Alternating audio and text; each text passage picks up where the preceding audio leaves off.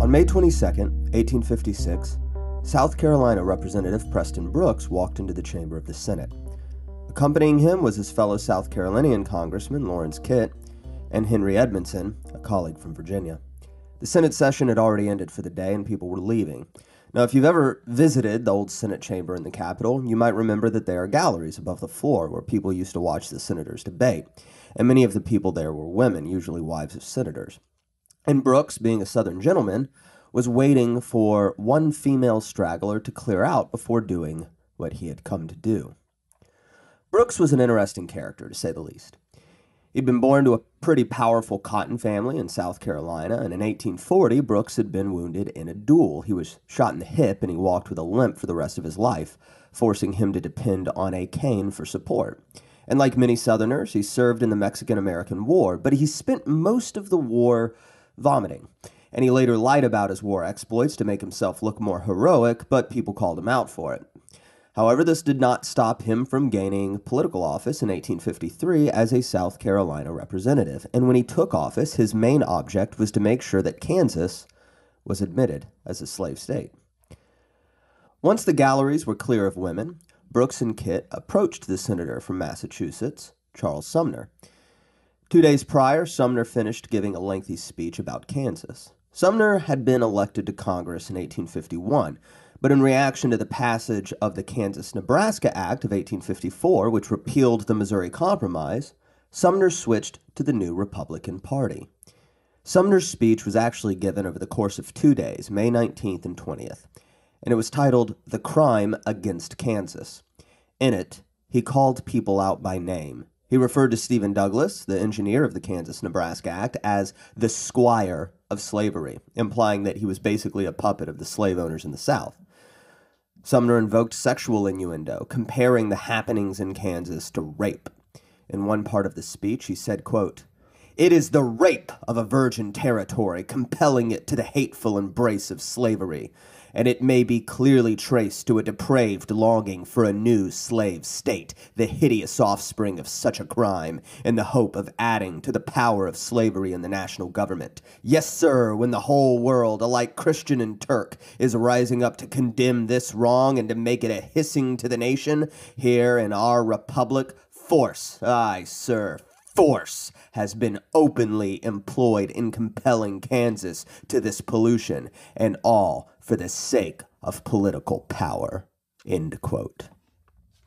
But most importantly, at least regarding the appearance of Preston Brooks, were Sumner's vituperations against Andrew Butler. Along with Douglas, Sumner referred to Butler as one of the two senators who, quote, "have raised themselves to eminence on this floor in championship of human wrongs." Sumner then devoted a lengthy section of the speech to attacking Andrew Butler directly. In what is probably the most enduring line of the speech, Sumner said, quote, "The senator from South Carolina," meaning Andrew Butler, "has read many books of chivalry and believes himself a chivalrous knight with sentiments of honor and courage. Of course, he has chosen a mistress to whom he has made his vows, and who, though ugly to others, is always lovely to him. Though polluted in the sight of the world, is chaste in his sight. I mean the harlot, slavery." End quote. Andrew Butler was the cousin of Preston Brooks, so by insulting the honor of Senator Butler, Sumner was also insulting the honor of Preston Brooks, which I'm sure Sumner would have no problem with doing anyway, since Brooks was an equally strong supporter of slavery as Butler. But this is the speech that brought Brooks and his colleague Lawrence Kit to the Senate chamber on the 22nd of May. When Brooks approached, Sumner was sitting at his desk writing. "Mr. Sumner," Brooks said to him, "I have read your last speech with care and as much impartiality as possible under the circumstances, and I feel it is my duty to say that you have libeled my state and slandered my kinsman, who is aged and absent, and I have come to punish you for it." Sumner started to stand up, but before he could get out of his desk, Brooks bashed him over the head with his cane. Brooks's cane was narrow at the bottom and grew thicker at the top, where it was finished off with a thick gold end. Brooks continued beating Sumner with the thick gold end of his cane, while Lawrence Kit held bystanders at bay with a pistol, preventing them from interfering. The Senate desk, which again you can see if you ever visit the Capitol in Washington, D.C., The desks were bolted into the ground, but Sumner lurched up so hard while being beaten that he actually ripped the bolts out of the floor. Brooks continued beating Sumner even as his cane broke in half. When Brooks was finally stopped, Sumner had suffered such severe injuries that he was unable to return to his seat for nearly 3 years, though the people of Massachusetts continued to reelect him anyway. Brooks was fined a paltry $300, and he wasn't even kicked out of the House of Representatives, though he did resign. The people of South Carolina, though, held him as a hero, standing up to a northern bully, and they reelected him immediately, and many supporters even sent him replacement canes with inscriptions like, "Hit him again," and "Use knockdown arguments." The governor of South Carolina even presented Brooks with a silver goblet at a banquet to honor him for his violent act. With the caning of Charles Sumner, the violence over the Kansas controversy was no longer completely contained within the boundaries of the contested territory. I'm Chris Calton, and this is the Mises Institute podcast, Historical Controversies. In the last episode, we covered the passage of the Kansas-Nebraska Act, the early settlement of the new Kansas Territory, and the voter fraud that took place in the election of a pro-slavery territorial government, one that the Free State settlers refused to recognize as legitimate. At the end of the episode, I told of the story of the first killing of a Free State settler named Charles Dow, who was killed over a land dispute unconnected to the political controversy. However, his slaying would be politicized, and Charles Dow would serve as the match lighting the fuse to the powder keg that was to finally explode in May of 1856. Residents of Lawrence, Kansas, started to prepare for a potential war with the pro-slavery settlers who had just flooded into Kansas to support Governor Wilson Shannon and the official territorial legislature of the pro-slavery politicians. The Lawrence settlers started to build fortifications, and they appointed James Lane, a Mexican war veteran, as second-in-command to Charles Robinson, making Lane responsible for the defense of the city.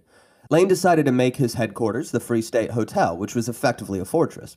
At its base, the walls were 2 foot thick, and at the top, the walls were 18 inches thick, but they extended up past the roof by as much as 6 feet, and portholes were cut out that would allow rooftop militia members to fire down on people below if need be. Pro-slavery forces laid siege to Lawrence and blocked anybody from bringing provisions into the city. Arms and ammo did make it through, though. One man was actually able to smuggle in a howitzer, but the smuggling success was largely due to the idea of Southern chivalry that compelled the pro-slavery forces to let women through their lines, and these women smuggled supplies in under their skirts. 2 of the Free State women, Margaret Wood and Lois Brown, actually smuggled in 2 barrels of gunpowder under the seat of their buggy, as well as lead for bullets under their skirts and guns in their sleeves. Whatever sins the pro-slavery faction were guilty of committing, these details are important in recognizing the hyperbole of the Northern press that effectively painted the Southerners as barbarians who would ride into Lawrence, to quote one paper, killing every man and ravishing every woman. There would actually be many instances in Kansas in which Southern chivalry would be used against the pro-slavery men, but that is not to say that there were not also some female victims of violence in Kansas at the hands of the Southerners either. Several months after this siege, in August of 1856, for example, 4 pro-slavery men snatched a young Free State woman, bound her arms, pulled her tongue as far out of her mouth as they could, and raped her. So the deference to women was a common but not a universal characteristic of the Southern men. But this chivalry would be apparent in some cases to the advantage of the Free Staters, even as the violence escalated. For the most part, by the way, Northern men also showed deference to women, just with less naivete, as far as I can tell, about women's willingness to participate in the conflicts. We don't actually know as much about the pro-slavery women, but there was one 17-year-old pro-slavery girl who was killed while she was in bed by a shower of bullets fired on her cabin intended for her husband. This was actually in a raid after John Brown's massacre at Potawatomi, and one of the raiders, I think he was leading the band of men in this killing, was John Cook, who would later become John Brown's spy at Harper's Ferry. And some historians have suggested that the reason that he didn't have her husband executed was guilt over the accidental killing of the young wife, but that's, of course, speculation. But as Lawrence was being sieged at the end of 1855, there was yet no fighting taking place. There were only preparations for fighting as fortifications were constructed and James Lane drilled his men. The siege lasted through the end of November and ended on December 8th. It has been called the Wakarusa War, but warfare didn't actually take place. There was only one casualty of the entire affair, which came about on December 6th. Three Free State settlers were on horseback heading home from Lawrence when they were intercepted by a party of Missourians on patrol. The patrol was suspicious of the travelers because they cut off the main road to take a shortcut, so the patrols weren't apprehending anybody leaving Lawrence, but these three Free Staters seemed suspicious. So the patrol stopped them and asked where they were going and what was going on in Lawrence.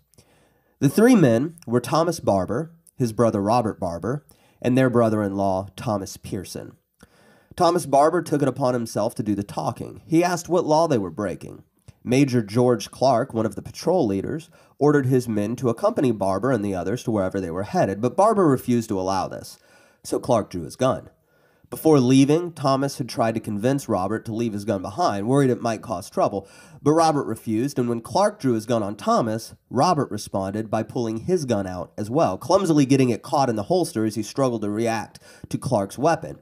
So as Robert was fumbling with his revolver, Clark fired on the unarmed Thomas Barber. Once he finally had hold of his weapon, Robert returned fire. Thomas Barber yelled out, "Boys, let us be off," and the three Free Staters rode off. After they had put a small amount of distance between them and the Missouri patrol, Thomas let his companions know that he'd actually been shot in the abdomen. He was bleeding profusely, and he fell off his horse. Pearson, at this point, wanted to surrender to the Missourians, but Robert refused, worried that they'd be executed. Since Thomas was dead, he said, they couldn't help him by sticking around, and seeing the Missourians in pursuit, Robert Barber and Thomas Pearson took off, leaving their dead relative behind.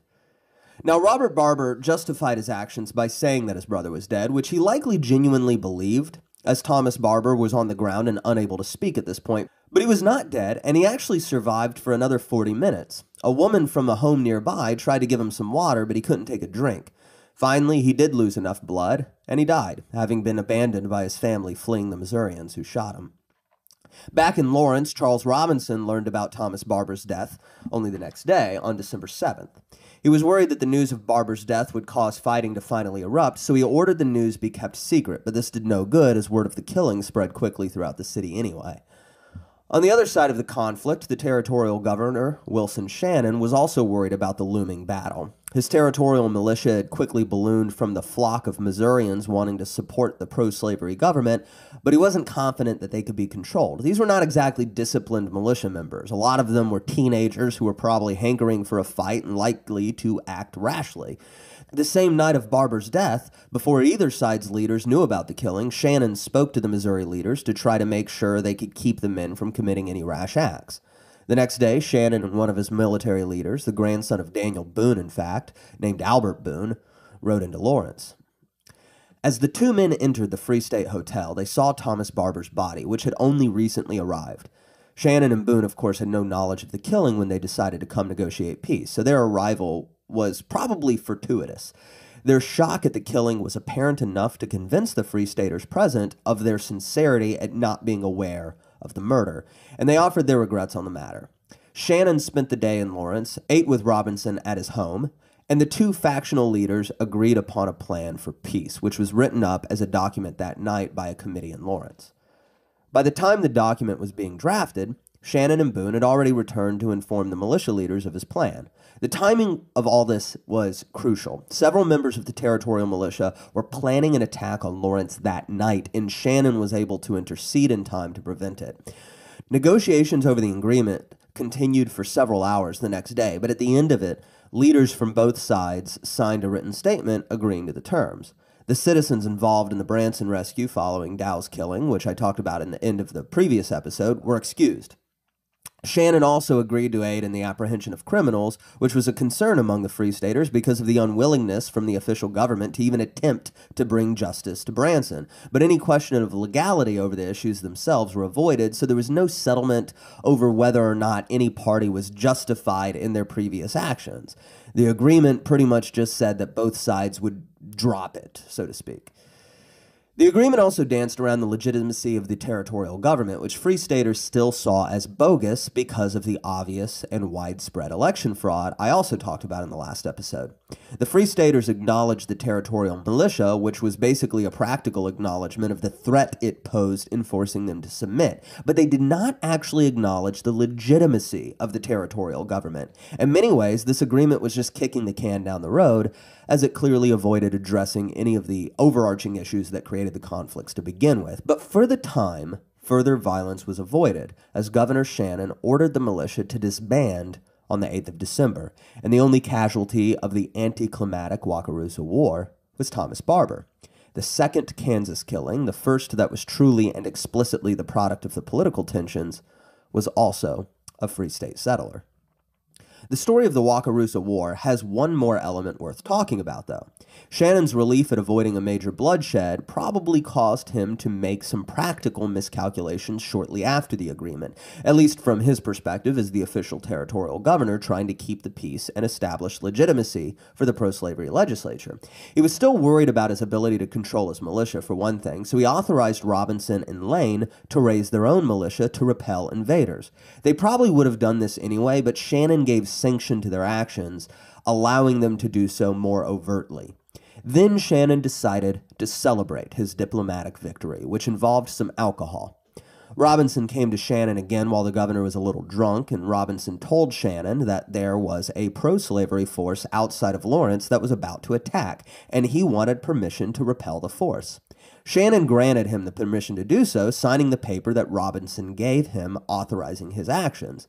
The force that Robinson claimed was preparing to attack didn't actually exist. But with the signed paper in Robinson's hand, James Lane felt that was all the sanction needed to inform his men that they were United States Dragoons, which was the name for a cavalry regiment at the time.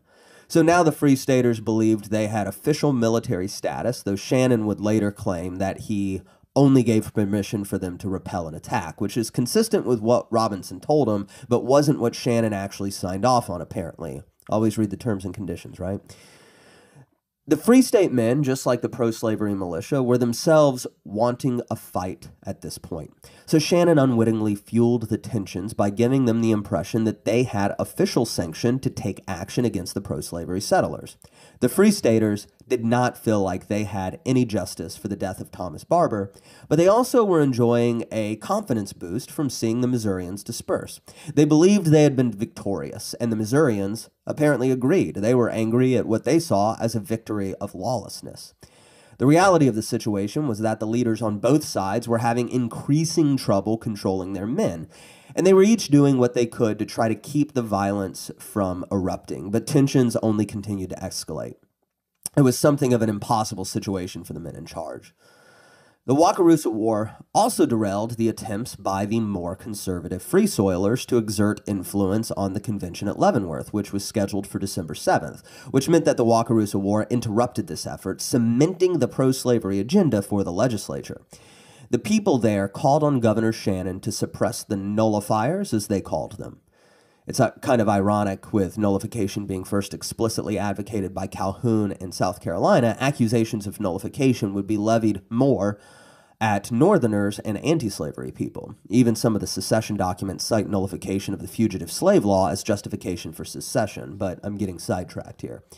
Thomas Barber was buried on December 16th, and Robinson gave his oration in which he called him, quote, a martyr to principle. John Greenleaf Whittier composed a poem entitled The Burial of Barber. One line of the poem, clearly aimed at the pro-slavery territorial government, asserted that, quote, the law shakes hands with crime. So the peace in Kansas was temporary. The recent settlement was enough to put off the fighting until the roughest part of the winter had passed, but it would pick back up in early 1856. January 15th, 1856 was the date set for the Free State elections to decide on officers under the Topeka Constitution, which they were still pursuing as a rival to the legitimacy of the pro-slavery government in Lecompton. Worried about violence in Leavenworth, where the pro-slavery men dominated, polling for the elections took place in private homes. Nonetheless, Missouri border ruffians decided it was time to redeem themselves for the Wakarusa embarrassment. A handful of pro-slavery men, something between 30 and 50 of them, but the exact number isn't clear, interfered with the elections by threatening and disarming voters. They were ultimately driven off, but this was only the beginning of the contest. Stephen Sparks, his son Moses, and his nephew were headed home from the polls at 2 a.m. On their way home, a group of Missourians stopped them. The Missourians made threats, and Stephen Sparks tried to appeal to their history as neighbors to be left alone, but this did no good. What Sparks didn't know was that a group of Kickapoo Rangers, a group of border ruffians, had already been to his house, where they had held Sparks's other son, only 12 years old at the time, at gunpoint, while they gave a note to Sparks's wife, telling her and her husband to get out of Leavenworth.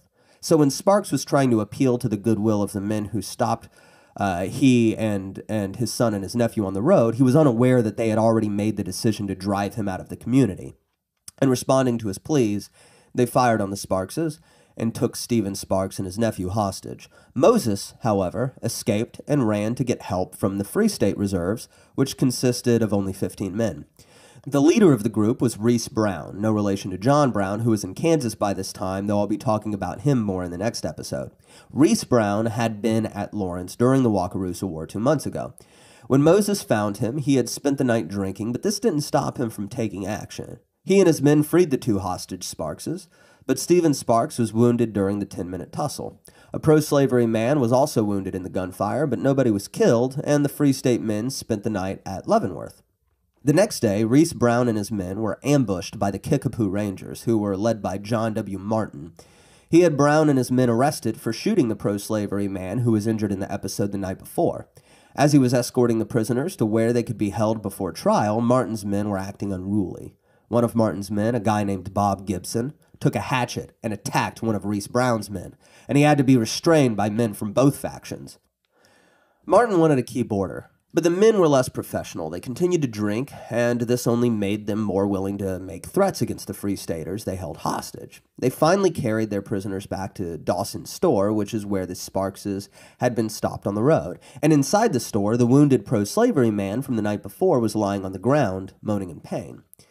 While they were all holed up in the store building, Brown was taken into a room to be questioned by Martin. Twice, Martin's men broke into the room while this was happening, and the second time they did so, Gibson led a dozen of Martin's men to attack Reese Brown with a hatchet. This time, Martin couldn't do anything to stop his men, so he left the room, claiming he couldn't stand watching the torture.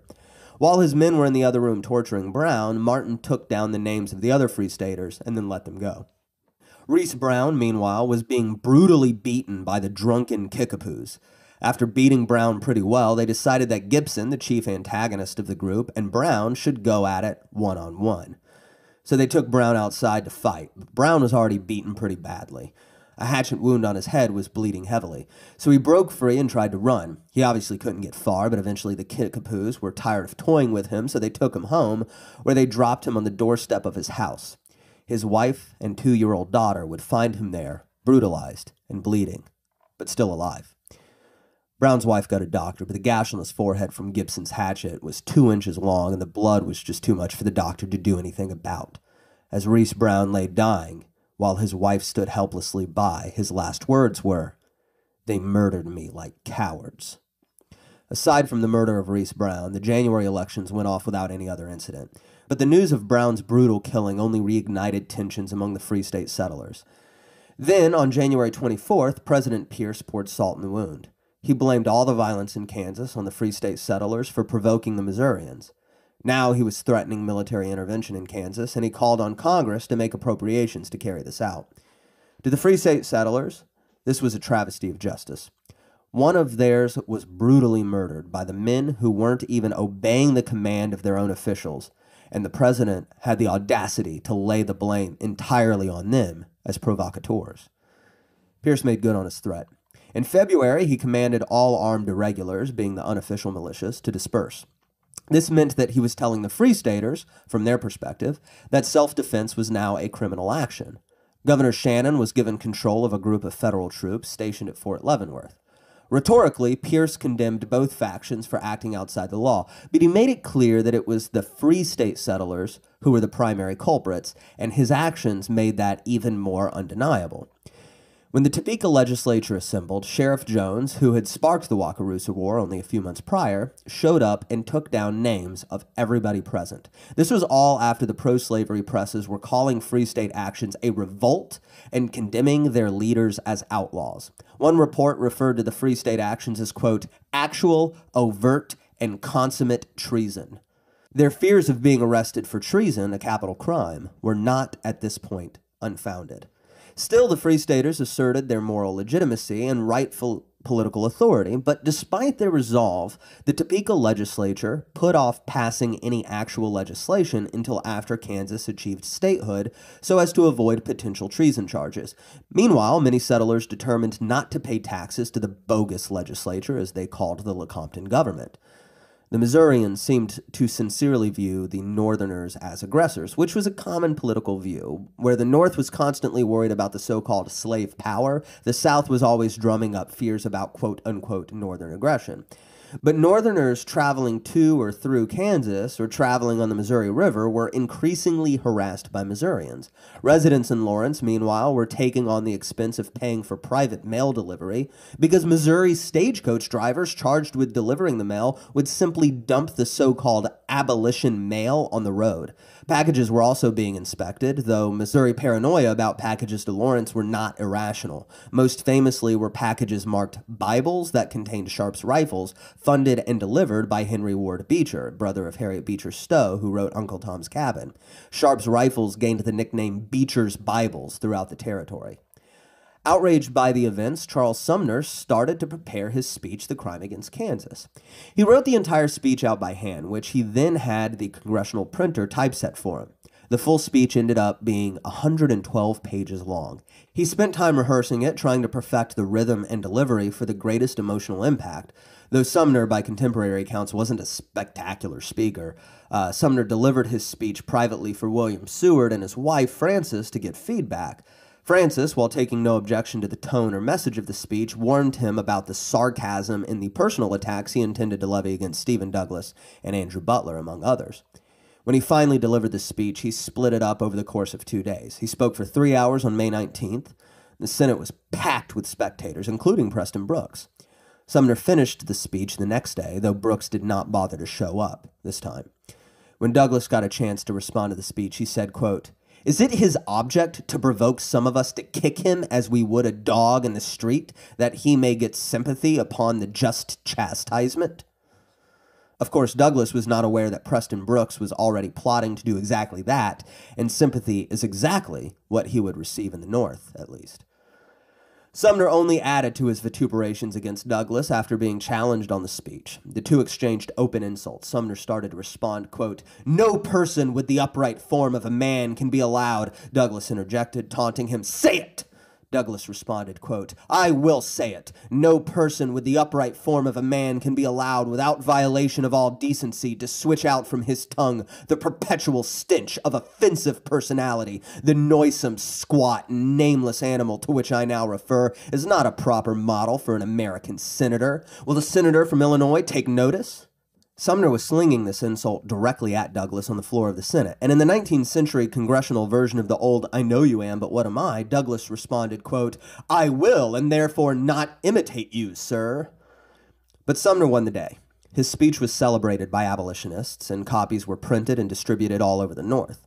When Preston Brooks showed up to assault him on the 22nd, he was at his desk stamping copies of the speech to send to his admirers. But the day before Brooks took his revenge on Sumner for the insult to his family and state, Kansas saw another act of violence from the pro-slavery side. Back in April, on the 19th, Sheriff Jones showed up in Lawrence to arrest S.N. Wood, who was the lawyer who had been part of the group rescuing Branson after the Dow killing, if you remember. Lawrence citizens defended him, disarmed Jones, and sent him packing. One paper joked that when Sheriff Jones called for help, he never specified who needed the help, so the citizens of Lawrence thought he wanted them to help Wood.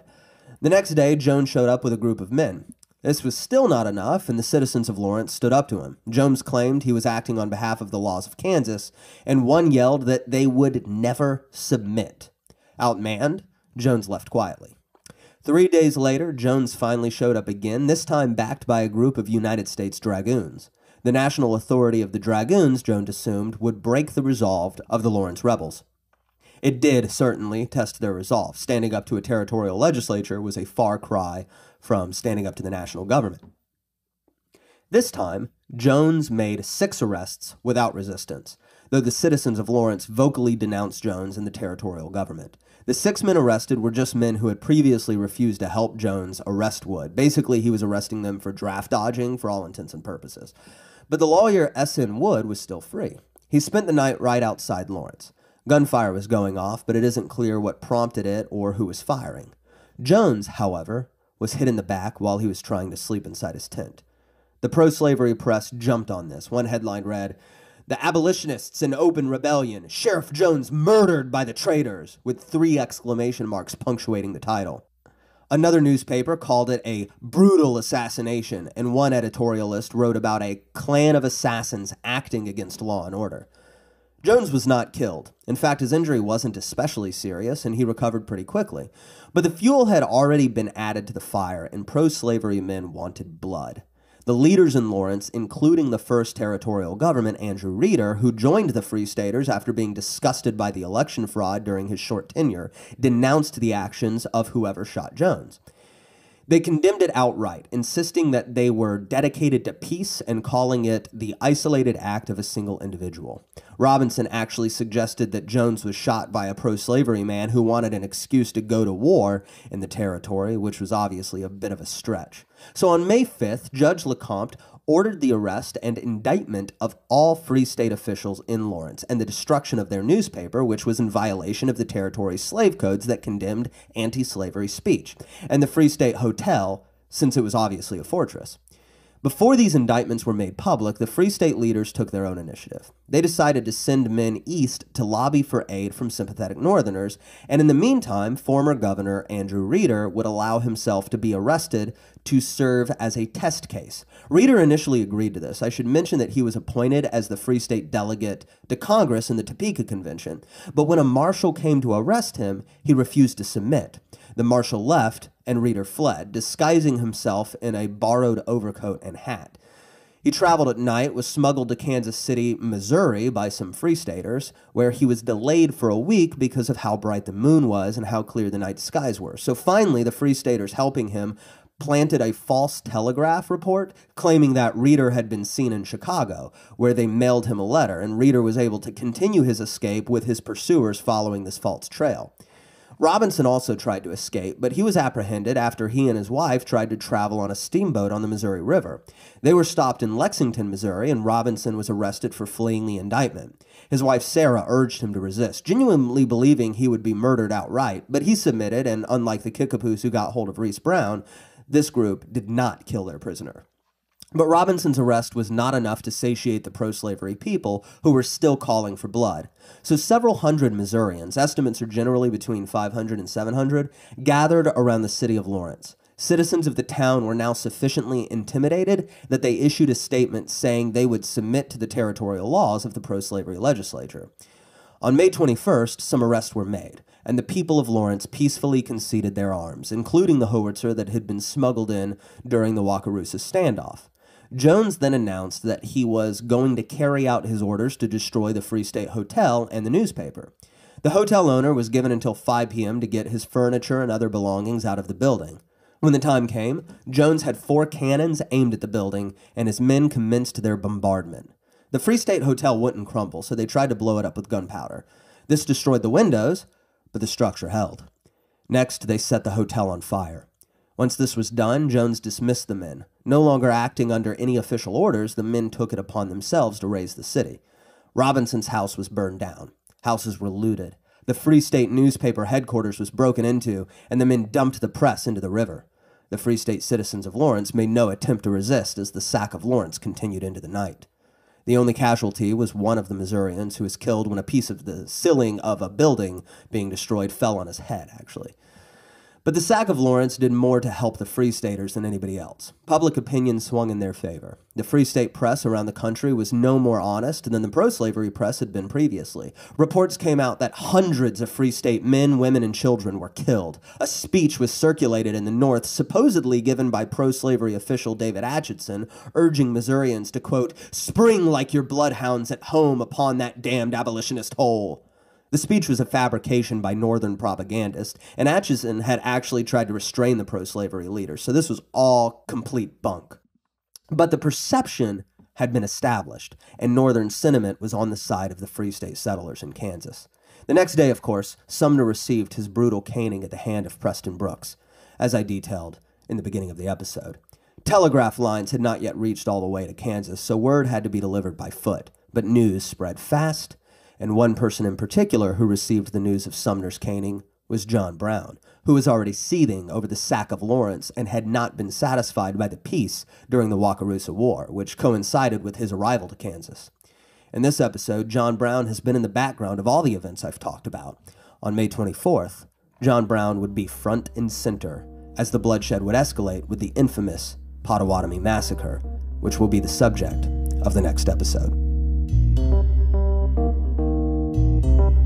For more content like this, visit Mises.org.